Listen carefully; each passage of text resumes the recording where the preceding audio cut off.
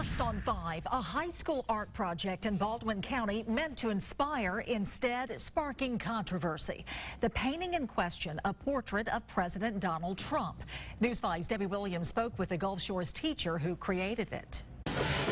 Everything about Austin Boyd's classroom screams art. But I love it. I think it's great. For the last 9 years, this has been his passion. Their success, it's just great. That inspires me to even come back every day and enjoy my work. That work has been tested lately, specifically his portrait of President Donald Trump draped in an American flag. This has nothing to do with politics or beliefs or anything. It's just an art project, and we were just trying to get a response from some of these celebrities, or and we've gotten a few so far. Including a letter from the president himself. 2 weeks ago, I got this, and that's where all the hoopla started. But what was a point of pride for the school system? Well, all that quickly changed once the pictures were posted to social media.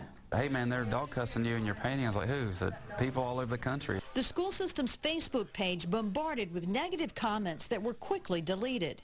And a lot of them were like, how can this school in the county allow a teacher to paint the President Trump, who's a bigot and a racist and all this stuff? And I'm like, oh my gosh, really? At first, he says he was shocked, then angry. But now? It's crazy. It's great. It's crazy. It's ludicrous. It's everything. It's just like art, So, and that's the beauty of it. It also provided a teachable moment for his students.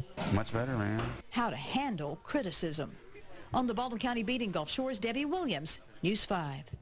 And this isn't the first portrait like this Boyd has done. Some of his other subjects have included President Barack Obama, Ellen DeGeneres, and Kid Rock.